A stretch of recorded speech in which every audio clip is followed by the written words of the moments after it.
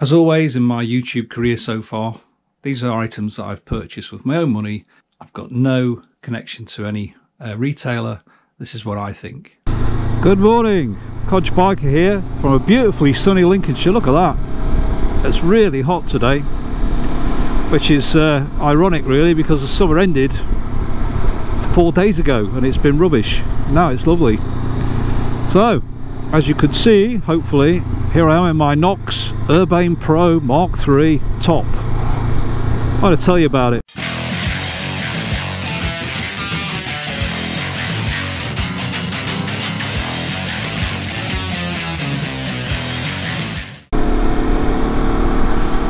So I bought this after the really hot summer we had last year, and I just couldn't stay cool on the bike.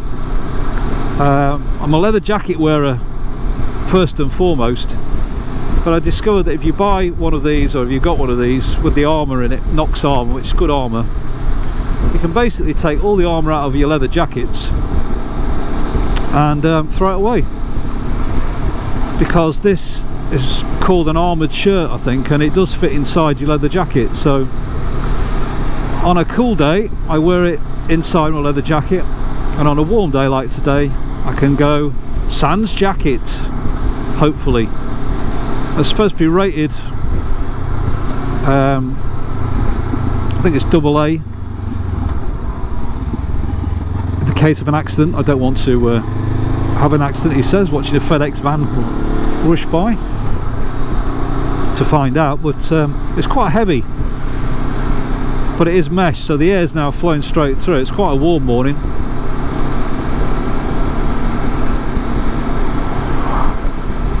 So after using it for a few trips, most notably up to Scotland and back, I have to say it's a bit of a game changer.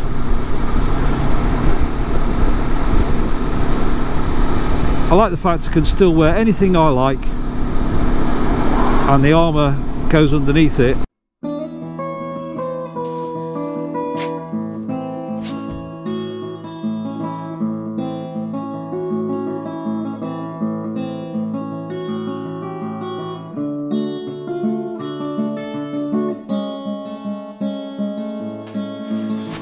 Coaster stops the wind going through. Ditto in the rain. Don't forget your strap on.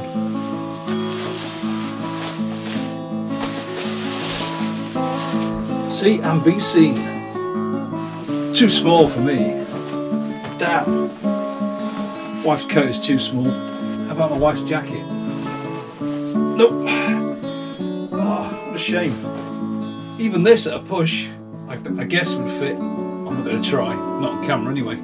Or I can just wear the Knox jacket as is, or shirt, and be cool. And it would stand up. Oh, you get a lovely breeze through it. It's beautiful, that.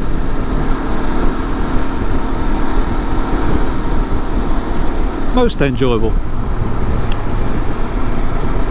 It has a weird thing about it. In one of the pockets it has a piece of like cord attached to a piece of cloth, which they say is for cleaning visors. Personally, can't see the point. It's a bit of a waste of time, so I wouldn't bother with that. Maybe that's just me. I'm sure people will tell me that they use it all the time. If so, that's good for you. I find it annoying because every time I put my hand in the pocket it falls out. It has only a small phone pocket inside here, on your left hand side. My phone just about fits in it, but I don't know how you'd fit a bigger phone in there. I also don't like the idea of having microwave energy over my heart. Again, that's probably just me. You might be alright with that, so I tend to put it in the side pocket. There are two zip pockets. They're not overly big. That's the one problem with it, is it's not got a lot of storage. But it has some, and if you're just trekking out with your phone, a couple of other things, there are some interior pockets without zips. You'll be alright, but you couldn't take a picnic lunch with you. So, and the other thing that's a drawback with it is it's beautifully cool, but it has absolutely no insulation ability whatsoever. So Like today I'm setting out, it's early morning, the mist's just risen up, so it's nice and warm, but if I'd been out an hour earlier when it was cold, I'd have been freezing. So you always need another jacket with you. You can't just go out, not in England anyway, or the UK. When we were in Scotland, and England was the same, one side of the country was about sort of 10 degrees and the other side of the country was about 30 degrees. So in the 30 degrees it's perfect, but in the 10 degrees you need something to stop the wind from going through it, or you will freeze very quickly, wind chill. So I always carry my yellow raincoat. I carry that anyway, and that seems to work well with it. Its strength is it's part of a layering system where you use this as a shirt. I've got the Knox under layer underneath it as well. Then you can put anything over the top of it. I wear t-shirts over it, or leather jackets, or, well, anything I feel like wearing. It's brilliant from that point of view. As I say, on a hot day like today, it's an absolute game changer. I can perspire away without knowing it. A nice cool breeze through the arms and the chest. Wonderful.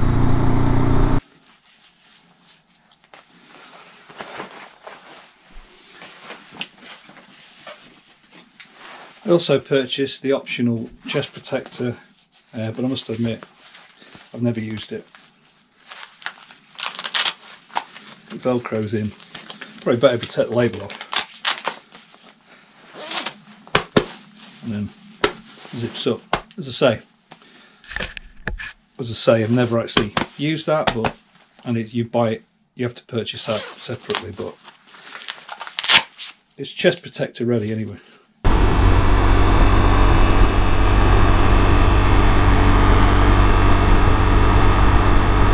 Okay, a few things that might need to be considered if you do for this Knox Urbane Pro Mark, whatever it is. First of all, it's a shirt, so you have to size it as a shirt. I bought the same size as my t-shirts, and that's just about right, but it is snug. And then again, it's designed to be snug, which is good because it keeps all your armour in place. But I had no problems with it whatsoever, never gave it a second thought until I had a spine injury over the last 5 months. And not just that, I've had problems putting all my jackets on, but this in particular is the last jacket that I've been able to put back on. I can now wear it again, glad to say I'm improving, but if you've not got any flexibility, you're not putting this on. That's the second thing. Another little niggle on it is the back protector is very good, full length of your back, but it does poke out a little bit under my jacket, and I do find sometimes I catch it on my jacket if I've got a jacket over the top like I have today, or sometimes I sit on it. If you get off the bike and you go in a cafe or whatever. Me in a cafe, so it's a bit long, but I suppose it's there for a reason. You get used to it. The third thing that I'm not so keen on is those loops that are on each sleeve. Now they're good for putting it on. It pulls the sleeves down because, as I say, it's quite tight fitting, designed to be worn under things, so it's good from that point of view. I do wonder if you ever had an accident whether that would snap or whether it could pull your thumbs off. Just a thought. So apart from that, it's one of the best jackets I've ever had. I love it. It transforms a hot day. It means you can wear whatever you like. So I suppose the fifth thing is it's very expensive. But I tend to think you get what you pay for. Not always, but if you buy cheap, if you're sliding down the road, it's not the time to decide you wish you'd spent a bit more, is it? I hope that it lives up to, I hope I never find out first of all, but I hope it lives up to the quality that it claims. So on that note, with my Knox Urbane Pro 2 or 3, whatever it is, I don't know what it is, it'll be in the title. Codger Biker is out and about in the sunshine. Look, this is now another year. It's February. It's first day for ages, it stopped raining. So me and Nigella are off out. Show them your box, Nigella. Look, in Juristan. I keep a Bluetooth in there. More of that another day. Codger Biker is out.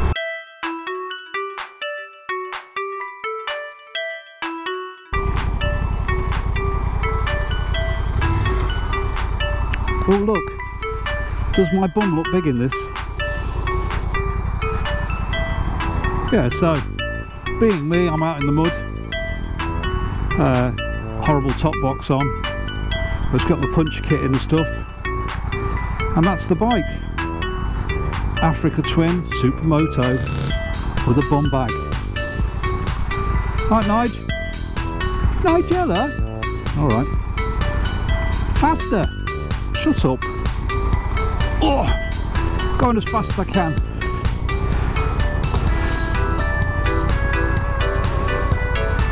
These posh women. Who's bossing you about?